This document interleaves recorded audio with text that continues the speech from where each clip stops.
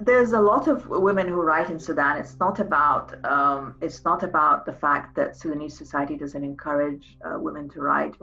It's just in my case personally, the urge to write. The thing I wanted to talk about was this movement from country to country. Was this immigration? Was this tension between the West and Islam? So if I had stayed in Sudan, well, I wouldn't have, these topics would not have come up, these issues wouldn't have come up.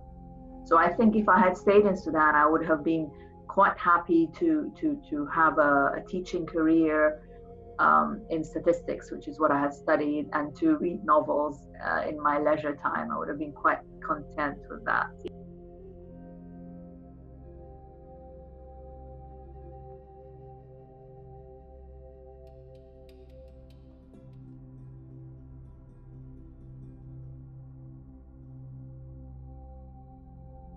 I started writing suddenly in 1992 after we had moved to Aberdeen.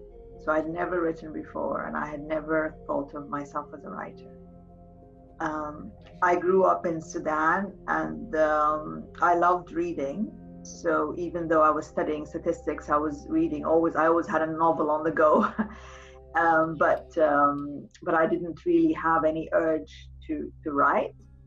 But after we moved to Aberdeen, I felt very homesick, and I also it was a combination of homesickness and a combination of there was a lot of anti-Arab and anti-Muslim feelings in the media, which started at that time, at the time of the very first Gulf War. So I felt kind of like defensive about things I was reading, and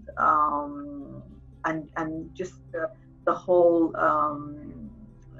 anxiety about bringing my children up in the West, and the how everything was new for me. At first, I thought I would write nonfiction, but it didn't. Every time I tried, it came out as fiction. That was I kind of found my voice in fiction. Yeah, I suppose I'll stop being an immigrant when people stop asking me where I'm from, or when I say I'm from Aberdeen, they don't then ask where are you really from.